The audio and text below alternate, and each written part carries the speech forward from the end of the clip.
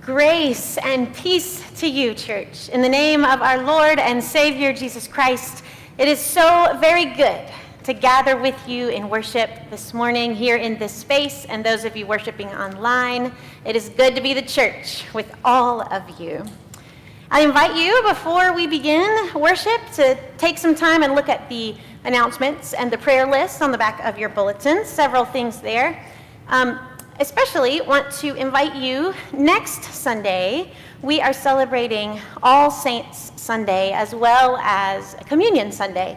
And that is a day where we remember those who have died in the last year and all those that we carry on our hearts. And we celebrate the wonder, the gift of the whole communion of God's saints that we are all a part of.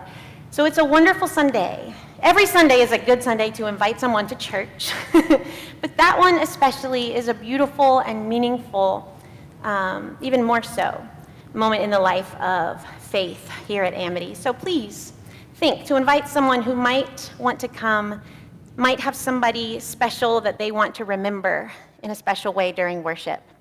But as always, invite someone every Sunday. It's good to see all of you this morning. Beloveds, we are here to worship God.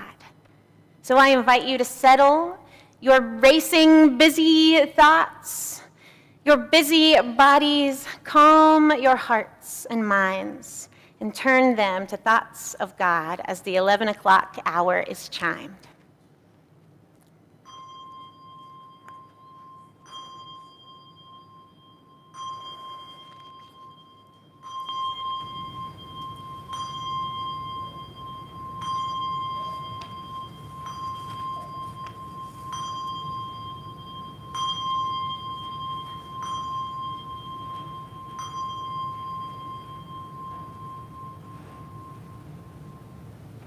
Beloveds, let's rise and call one another to worship.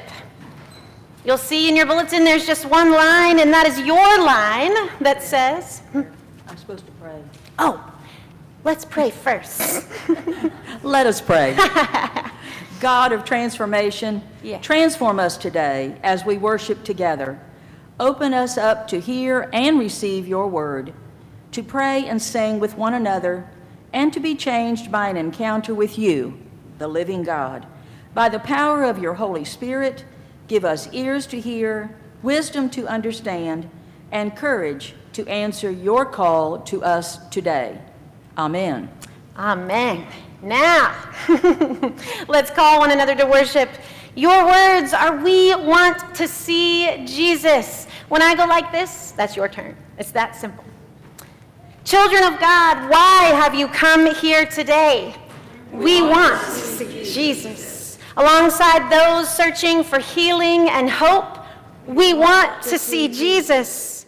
With those who have been pushed aside, with the lonely and the lost, we want to see Jesus. With those who seek mystery and meaning, belonging and grace, we want to see Jesus. Church, open your eyes and you will see him. Open your hearts and you will be seen. Let's lift our voices in praise to God with How Firm a Foundation, hymn 361.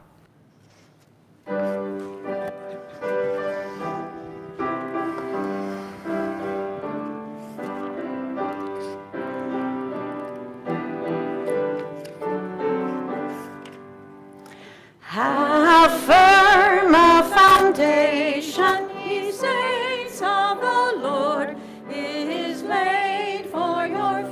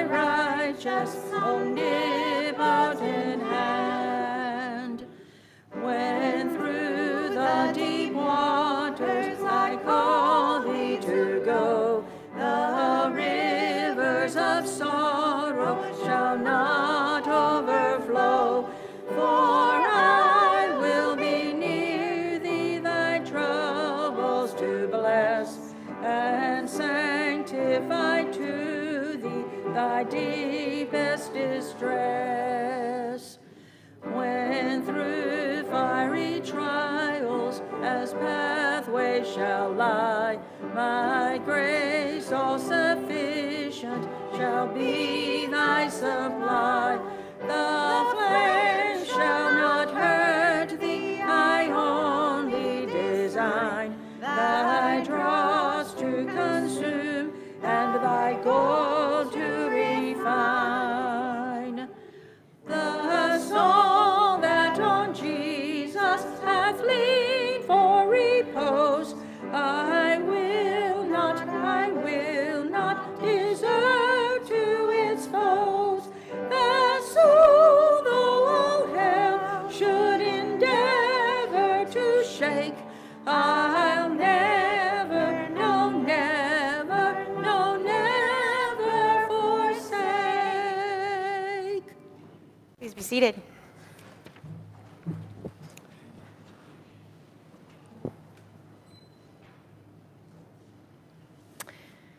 Beloveds of God, with all our trying and our seeking, all our attempts to live right, to believe right, sometimes we get it wrong, don't we?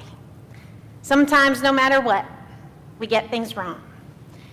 But the good news is that we can bring that to God. We don't even have to bring it to God. Jesus meets us right where we are, right in the middle of all of it. And Jesus meets us with grace and with love. So trusting in that grace and love, we offer our confession to God this morning. First, we will sing together, then pray aloud together, then pray in silence. Let us sing our prayer.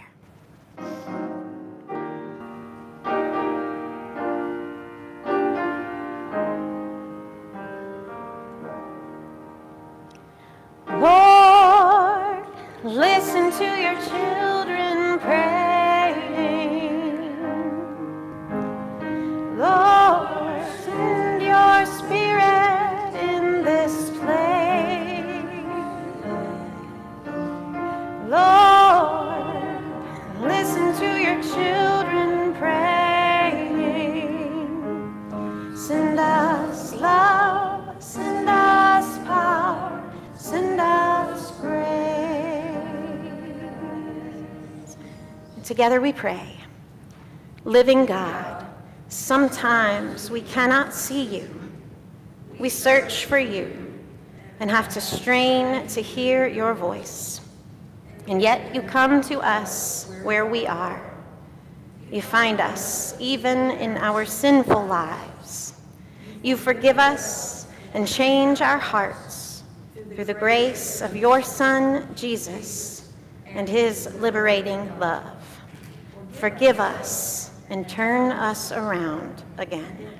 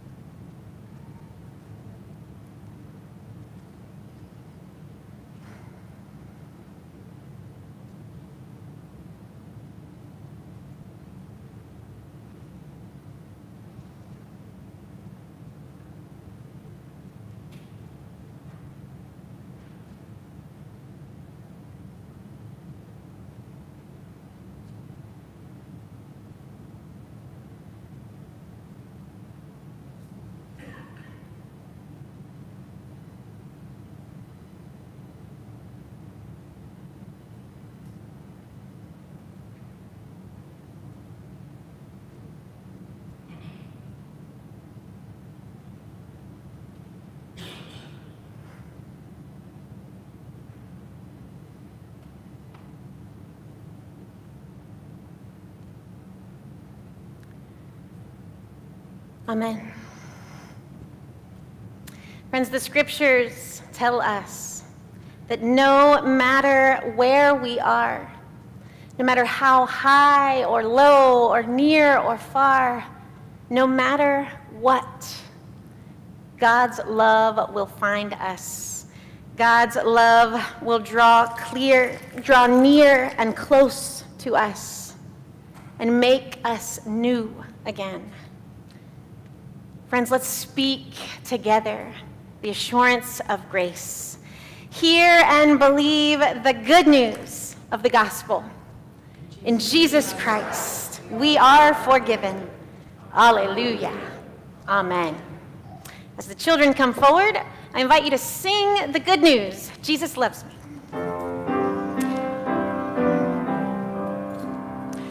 Jesus loves me, this I know, for the Bible tells me so.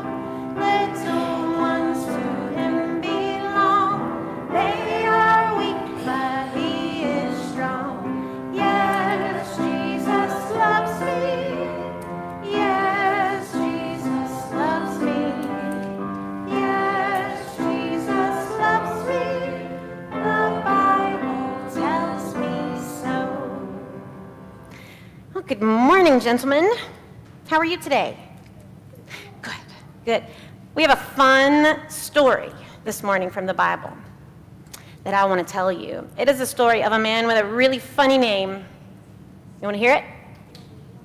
No, that's good. That is another funny name, but that's not the funny name that we're talking about today. The funny name is Zacchaeus. It's not as funny as you thought. Well, I think it's funny. It's like Zacchaeus. Yeah. And Scripture says that Zacchaeus saw that Jesus was traveling through a place called Jericho on his way to Jerusalem. Here, yeah, that's a good idea. Put that in your pocket. Hold on. Listen to this story. I want you to hear the story because you are very important. And this is really good news, okay? Both of you. All right? Jesus was traveling through Jericho, and a man named Zacchaeus really wanted to see him. He wanted to see Jesus. He just wanted to catch a glimpse of Jesus, but there were all of these crowds around Jesus. And the Bible tells us that there was a problem. There was a reason that Zacchaeus could not see through all those crowds. He wasn't blind. That's a good guess. He was short. The crowds were tall, and Zacchaeus was not a very tall person, right? People come in all sizes, don't they? And they're all beautiful. But he was too short to see over the crowds. He was a wee little man. Zacchaeus, so he ran ahead. No, he just was short. He ran ahead of the crowd, okay? And he really wanted to see. And he saw a tree, a sycamore tree. And he climbed up in that tree. And he climbed all the way up to see if he could see Jesus when he passed by.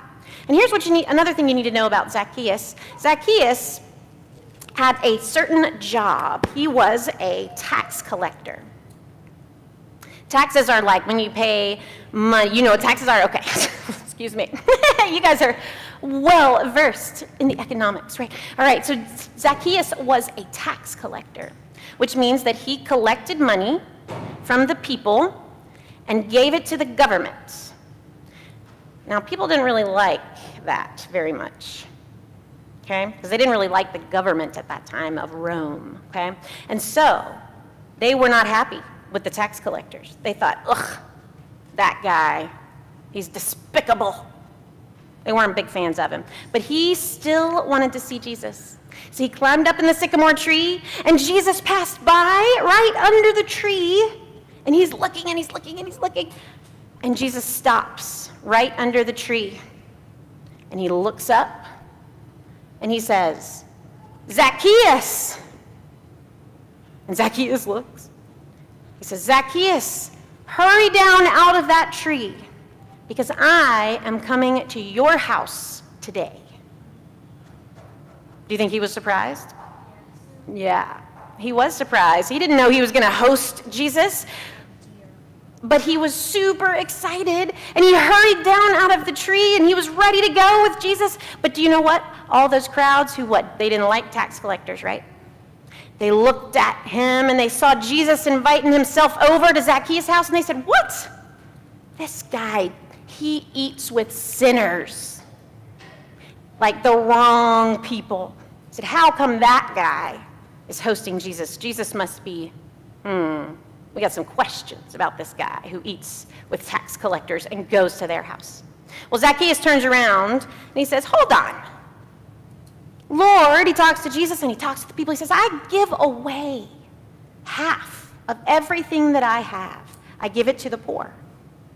And if I ever cheat somebody, I pay them back 4 times over.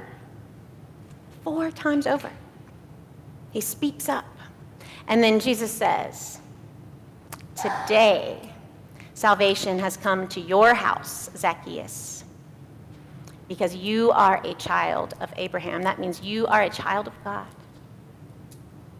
And everyone was like, what? And then they went. It's a pretty cool story. Now, I got a challenge for you guys. Okay? A challenge, 2 challenges. The first one is, Jesus saw Zacchaeus with different eyes. He saw him through his eyes of love and grace. So everybody else saw Zacchaeus, and they just saw a mean, dishonest tax collector, but Jesus saw him and saw a child of God, right? He saw who he really was. And he loved him that way. So that's what we're going to try to do in our daily lives. You listening? We try to see people like Jesus sees them, with eyes of love, and not necessarily believe what other people say or assume about somebody, okay? And then, so that's the first challenge. Second challenge, this is really important, okay? And it's like 2 parts. You got to remember next week, okay? Zacchaeus gave away half of his possessions to folks who were in need, folks who didn't have things. What is tomorrow? What holiday? It's Monday, but what Monday? Yep, it's Halloween. Do you go trick-or-treating? Yes. Yeah. You do too, Dylan? Okay. And what do you get on Halloween when you go trick-or-treating? Candy, right? I love candy. Mm-hmm. Or not. We'll see about that. I love candy too. Now, we say in the church, when we have things, when we are blessed, we give some of that away, just like Zacchaeus did. We give some away. We bring it to those who don't have anything. So, it's tough to do. I'm going to ask you guys something. Next week, I want you to choose some of your candy, okay, to bring back to worship. And guess who we're going to give it to? Who you are going to give it to? We have a Wednesday food ministry every week where people come and get food, and there's lots of kids that come. Hold on. There's lots of kids that come through, and it would be wonderful, are you listening, to be able to give them some candy that we share, okay? Now, you guys don't have lots of money. People give their money, they give their possessions, but you got candy, or you will tomorrow. So I want you to think about that this week, and get a little box or a bag, okay? And put some candy aside to give away as much as you want, as much as you can. That's for you to take home today, okay? But next week, I want you to bring it back to worship, and we're going to offer it to God for those in need, okay? All right. Got to help you remember. You guys help me remember. All right. Let's say a prayer. Are you ready? Let's say a prayer. Dear God, thank you for seeing us with eyes of love. Help us to do the same. And help us to share the blessings we have. In Jesus' name, amen. All right. Thanks for spending time up here with me. Think about that story of Zacchaeus as you listen during worship, okay? You can go back to the playground.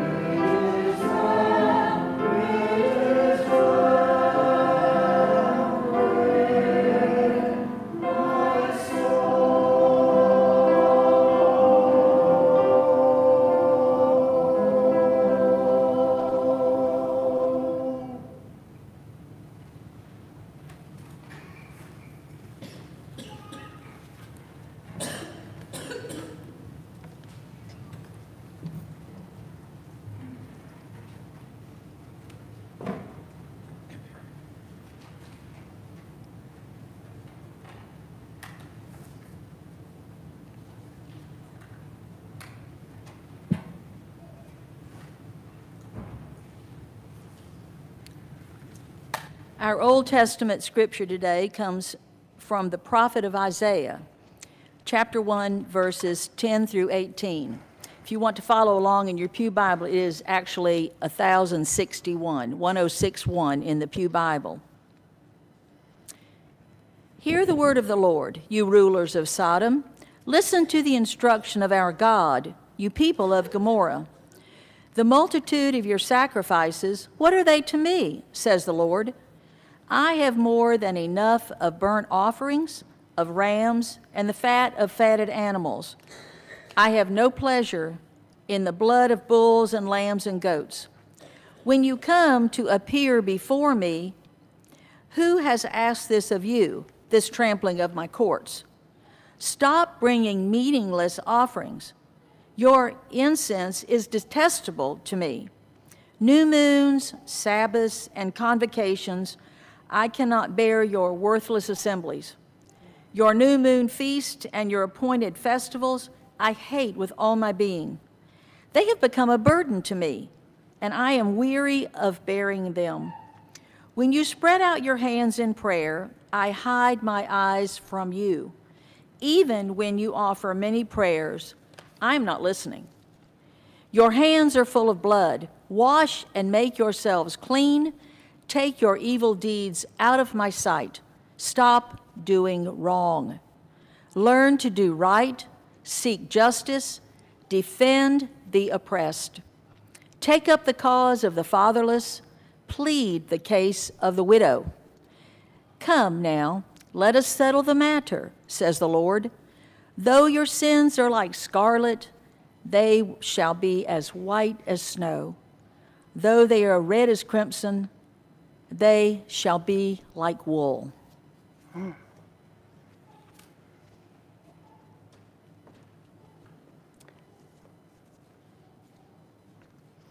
We go from the prophets to the Gospels. To the Gospel of Luke, chapter 19, verses 1 through 10. Listen again to the story of Zacchaeus and Jesus. Jesus entered Jericho and was passing through.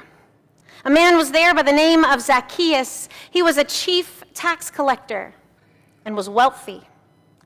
He wanted to see who Jesus was, but because he was short, he could not see over the crowd. So he ran ahead and he climbed a sycamore fig tree to see him, since Jesus was coming that way. When Jesus reached the spot, he looked up and said to him, Zacchaeus, come down immediately. I must stay at your house today. So he came down at once and welcomed him gladly. All the people saw this and began to mutter, he has gone to be the guest of a sinner. But Zacchaeus stood up and said to the Lord, look, Lord, here and now I give half of my possessions to the poor, and if I have cheated anybody out of anything, I will pay back 4 times the amount. Jesus said to him, today salvation has come to this house, because this man too is a son of Abraham. For the Son of Man came to seek and to save the lost. This is the word of God, and it is for us, the people of God. Thanks be to God. Like many homes with young children, ours this week has been a flurry of holiday preparation. There was digging through the box of costumes from Halloween's past to see, with high hopes that something could be used to be transformed into a costume for this year. There was lots of hot glue and glitter, and then some giving up and ordering from Amazon. Davy insisted on having fake spider webs out front. So we spent an evening stretching those over top the real spider webs on our front porch. And then, don't tell. And then last night, we transformed 2 big orange pumpkins into glowing jack-o'-lanterns, grinning into the darkness. And like always, I am sure that tomorrow we'll remember at the last minute that we forgot to buy candy for the trick-or-treaters, and then we'll go spend way too much money on whatever is still left at the store before finally sending our own little ghouls out into the night on their epic quest for sugar. I love Halloween. I always have. It's the childlike joy and the silliness, the surprises, the sense of community. It's a day when even middle schoolers who have become too cool for such childish things on most other days, they remember how fun it can still be. And the creativity you see on Halloween. When else do you see your average middle-aged men suddenly become hometown Hollywood set designers, masters of special effects and jump scares? There was a woman that I used to work with at a previous church here in Charlotte. She was the kindest, she is the kindest, gentlest woman 364 days a year. But on Halloween, she transforms herself into the scariest, meanest, wartiest witch that you have ever seen. And kids come from all over Charlotte to her front yard to test their courage and be rewarded with candy from the witch's cauldron, all in good fun, of course. Depending on which church, in which Christian denomination you pay attention to, you'll hear all kinds of different things about Halloween. In some churches, Halloween is something to battle against. People are afraid that it celebrates evil, celebrates the occult. Some Christian churches ignore the holiday completely. It isn't really a Christian holiday anyway. But a celebration with deep roots that may well come from folk traditions. Traditions of honoring the dead or appeasing evil spirits or marking the end of the summer harvest and the beginning of the darkest days of the year. Liturgically, that is, in the context of organized worship in the church, the Christian church turns more towards All Saints' Day. And that day is celebrated on the first day in November, just as we will celebrate here next Sunday. On All Saints' Day, we remember those who have died and we proclaim their place and our own in the great communion of God's saints throughout time and place. It's a beautiful, powerful witness. And I do hope that you'll be here and bring a friend. But we aren't to All Saints Sunday yet. That's next Sunday. Tomorrow is Halloween. And while it may not be a Christian holiday, it is an opportunity to be the church wherever we are. Many churches have recognized that opportunity. The opportunity that it presents to welcome their neighbors. They have trunk or treats in their parking lots or fall festivals like we had a couple years ago in the before times, before COVID, right? Last year, Halloween was on a Sunday, and that day at Amity in worship was full of characters. Wonder Woman, a tiny little farmer, Little Red Riding Hood, there were a couple clowns.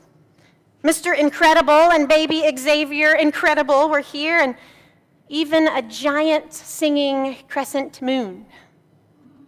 No one really knows who that was in that costume to this day. So many others gathered to worship the Lord Jesus Christ. It was joyful, it was welcoming, things the church should strive to be, right? So maybe Halloween does have something to teach us Christians about how to live like Jesus.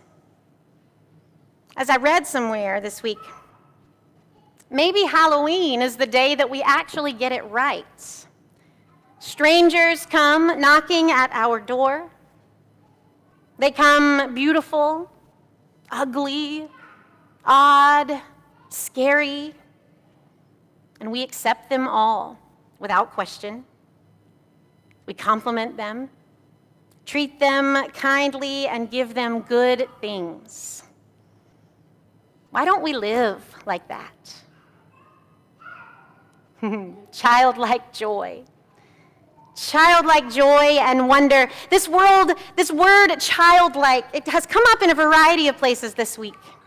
If you remember last Sunday, we wrapped up the gospel reading with Jesus' command to let the children come to him because it is to them that the kingdom of God belongs. And after his parable about the pious Pharisee and the repentant tax collector, Jesus said, we've got to receive God's kingdom like a child. We've got to receive it as the utter gift that it is, like children who simply rely on and trust others to love and care for them without the illusion that they can earn any of it. Then at the Presbyterian meeting some of you were at on Tuesday, we heard a powerful sermon on this passage from the Reverend Matt Connor at Newell Presbyterian Church. And he called on the pastors and the elders that were present there to be childish in their faith, to come to God with wonder, to carry out their ministry as children carry out their days, asking non-stop questions.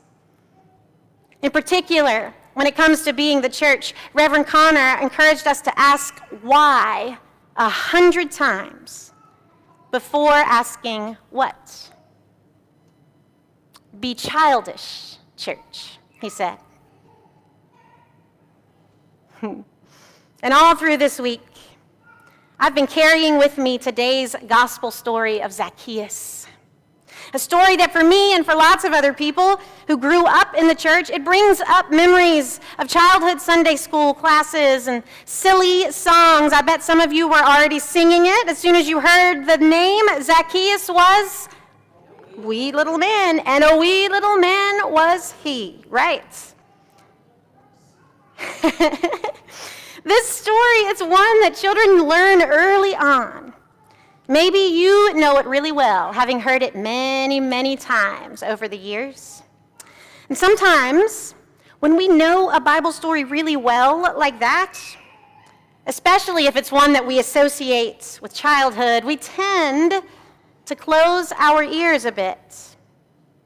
We close our ears to anything new that the Spirit has to teach us through the story. Subconsciously, we feel like we understand it already. It's somewhat ironic that this becomes one of those stories because this is a story about seeing.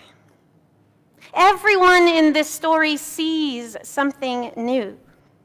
And we are invited to open our childlike eyes and do the same. So, church, let's begin with Zacchaeus himself. What did he see? He realized that Jesus was going to be passing on his way to Jerusalem, and he wanted to see Jesus. There's nothing remarkable about that. Plenty of people wanted to see Jesus, but Zacchaeus wasn't just anyone. He was a tax collector, and a rich tax collector at that. That means he was not particularly well-liked among his community because he collected taxes on behalf of the Roman government, the same Roman government that was engaged in the oppression of Jews and the occupation of their land. He was seen as a collaborator with the enemy, and apparently he collaborated well enough to become wealthy doing it. So here is this despised but wealthy tax collector trying to get a glimpse of Jesus.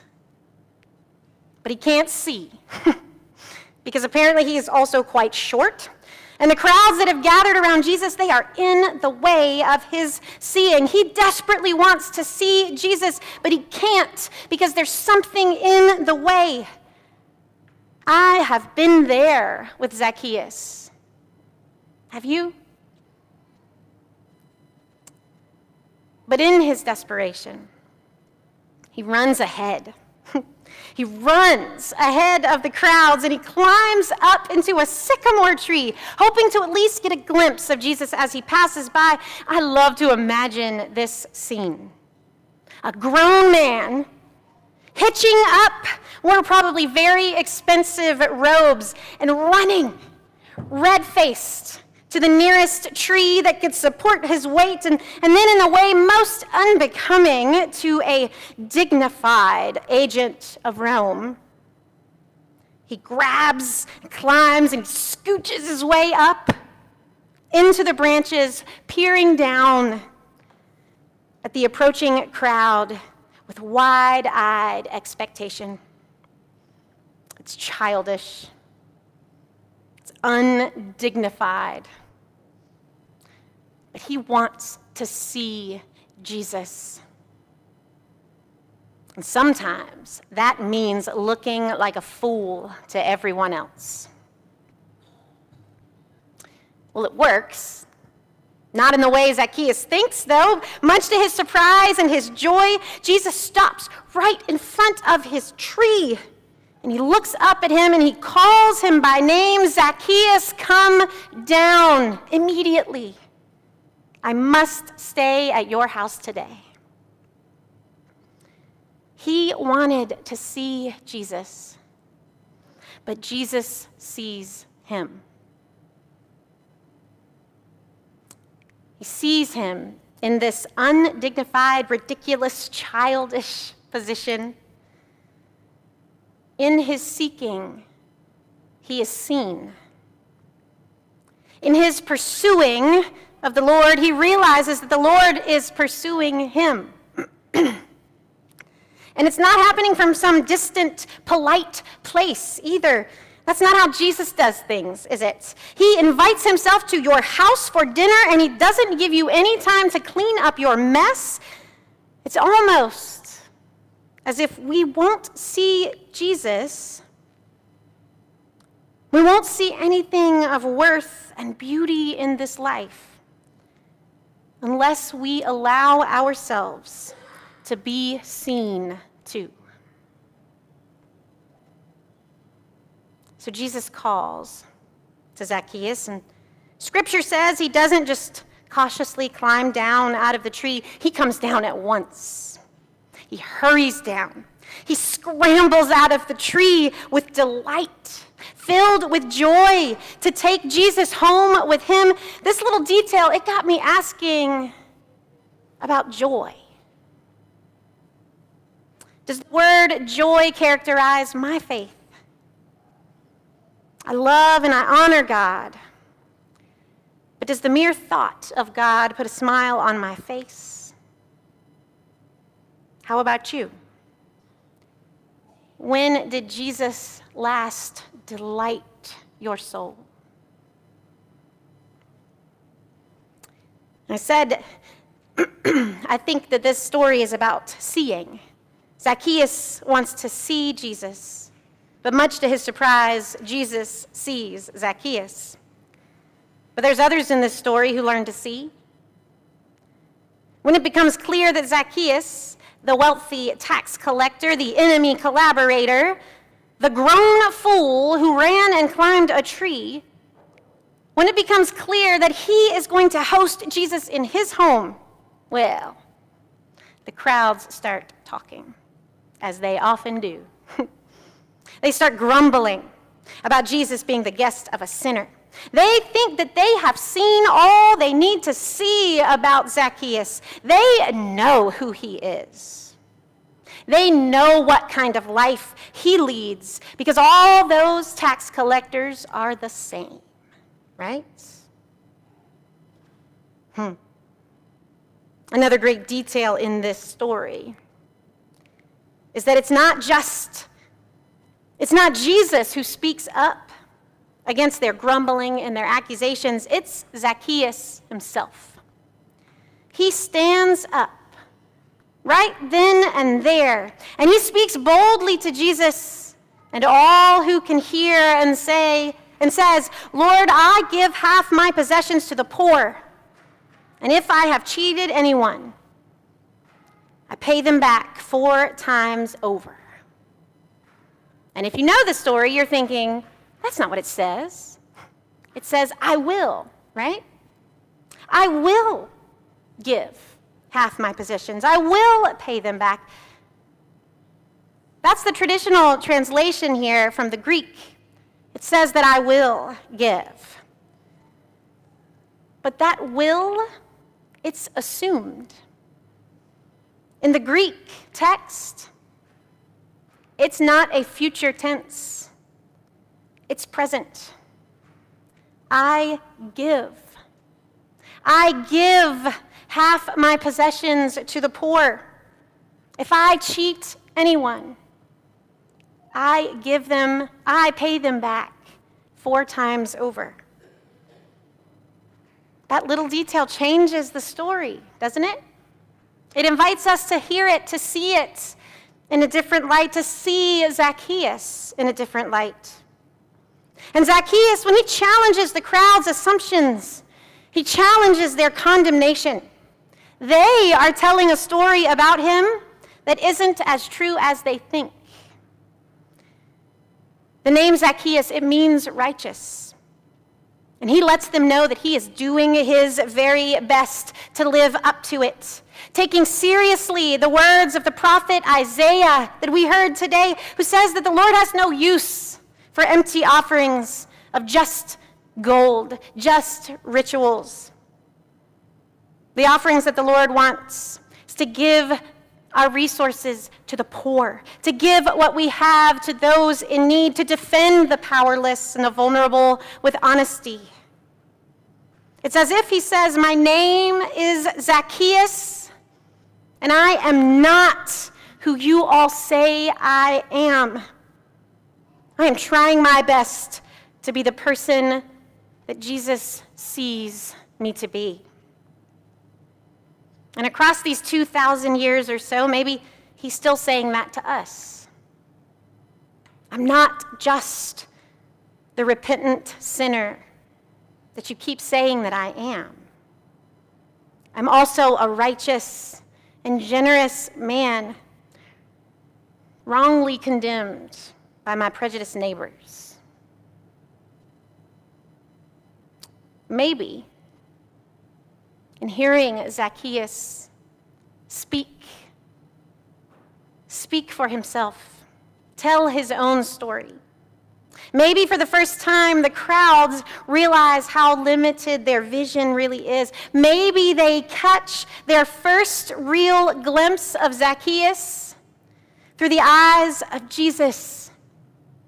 Maybe, for a moment at least, the crowds, the people, maybe they stop holding him hostage to a version of himself that he has outgrown, or that maybe he never was in the first place. It's easy to be blinded by our prejudice of those people, isn't it? But on this day, under a sycamore tree, they get to meet the Zacchaeus that Jesus knew all along, a beloved son of Abraham, living as good a life as he knows how, which is all any of us can do, right?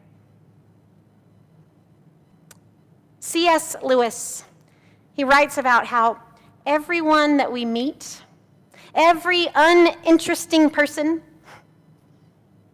has the potential to one day be someone that we will worship or that we will fear. And that in our interactions with them, we are in some way helping them along to either of those destinations. I quote, he says, "It is in the light of these overwhelming possibilities that we should conduct all our dealings with one another, all friendships, all loves, all play, all politics. There are no ordinary people. You have never talked to a mere mortal." When we encounter people, we encounter all that they have been made to be, all that they are yet to be. How different would our lives be if we lived them as Lewis describes? To see ourselves and to see others, everyone we encounter as Jesus sees.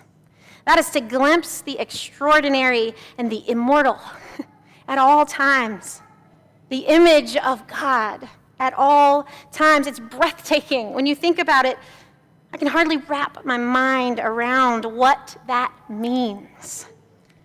But that's the kind of seeing that we are called into in this life. So if you doubt it, consider this.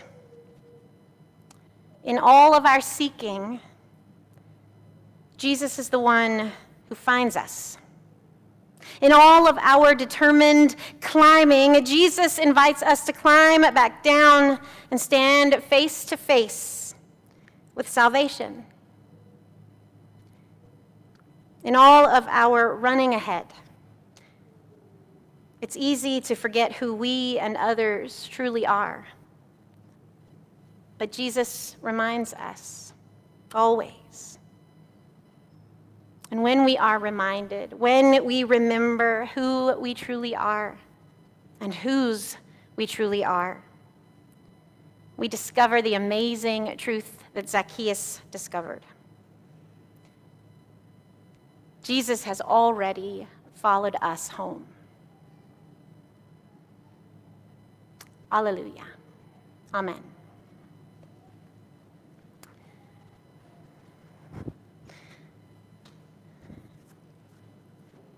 Beloveds, it is good and right and faithful to pray with and for one another, with and for the world. I will guide us in prayer, but there will be time for you to speak your prayers as well. So in that moment, you are invited to speak aloud your prayer requests. Name those on your heart, the situations, the places, the celebrations, whatever you have on your heart today, you are welcome to speak it to God and before one another as we pray together. Let us pray.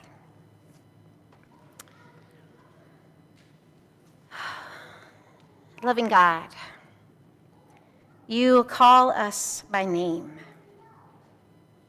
and we are so grateful. You invite us to abide with you, and we thank you for that gift. We thank you for the gift of community, for the connections that are made and strengthened in the body of Christ. Lord, we thank you for the gift of salvation today and every day. We thank you for meeting our needs and granting us joy. We thank you for sycamore trees, for pollinating bees, and for the foods that fill our bodies and delight our senses, for the ways that we enjoy the abundance of your creation. Lord, we give you thanks. And still, Lord, we recognize that many in the world are not so well fed, that there are too many who go to sleep with empty stomachs in unsafe places, and our hearts grieve with those who are recovering from devastation, from natural disasters that we seem to keep making worse. Lord, we pray for all who struggle. We thank you for the gift of community, for family, for loved ones, for the ways in which our lives are enriched by others. We give you thanks. Lord, we ask you to help us see the others in our lives, the others who we cross paths with. Help us to see them as you see them. Help us to speak life and love and growth into them instead of harm. Lord, we pray for those who are lonely, those who have lost loved ones or experiencing separation or distance. We pray for those caught in cycles cycles of addiction, cycles of abuse. We pray for those struggling with mental health of any kind and for those in crisis. Lord, help us to learn to accompany and to care for each other, grounded in your love. We thank you for the ways that you allow us to flourish and grow. And we pray for peace and justice to overcome violence here and around the world, to overcome oppression, injustice in our communities around the world. Lord, may we be instruments of your peace and messengers of your love. Lord, we offer the people and the situations and the places that are on our hearts today, we offer them to you in faith and trust and hope in this moment.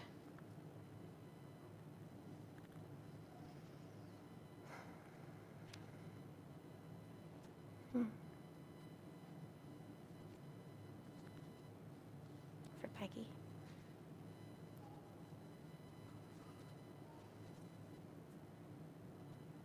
Children.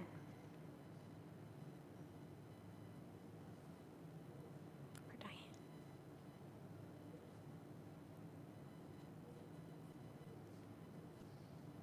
Lord, help us to trust.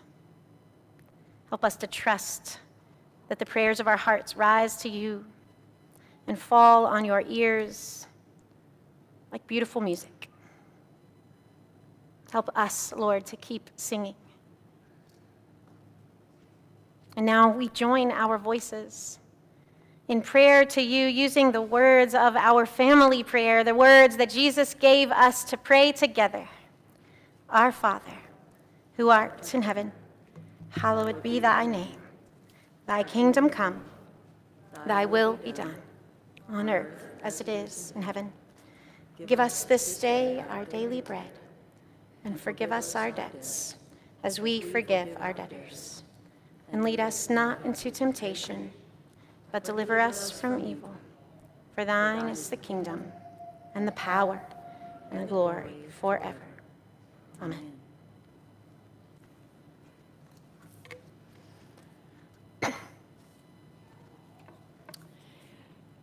The Apostle Paul wrote to the people of Corinth in 2 Corinthians 9:11. He said, "You will be enriched in every way, so that you can be generous on every occasion. And through us, your generosity will result in thanksgiving to God." Today, we're also, besides collecting the offering, we're collecting the 10-cent a meal. So if you've got a check to put in there, that would be great. You can give to God online through our church website or in the offering plate, which is at the back of the sanctuary as you leave. No matter how you give to God, give with joy and trust in our God who loves us so much. Also, I will ask the choir to come up and help us lead in the last hymn, which will be number 441. If you'll please stand. I love thy kingdom, Lord.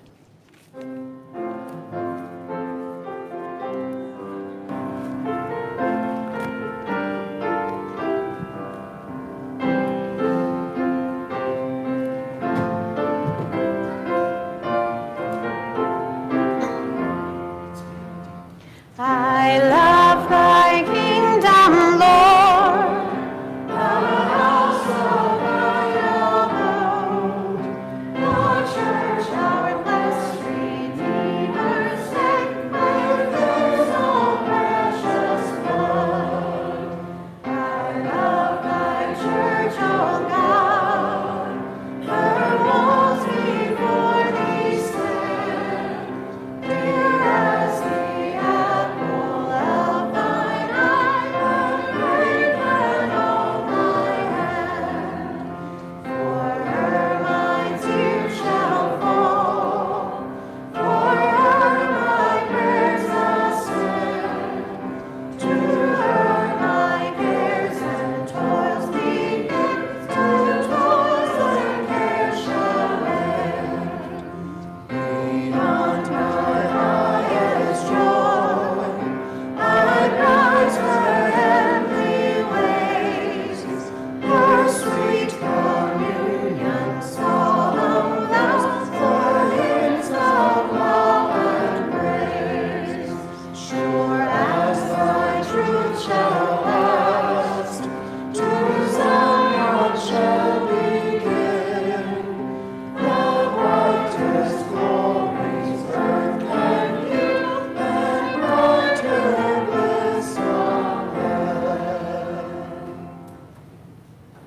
Friends, Jesus calls us today and says, hurry, come down and receive the abundant love and grace of God, and be transformed by the power of the Holy Spirit.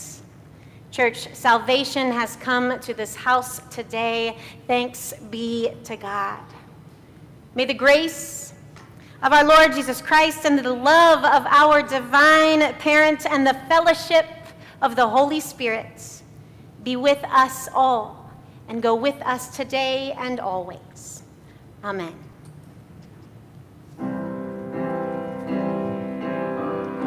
Go and know God holds you.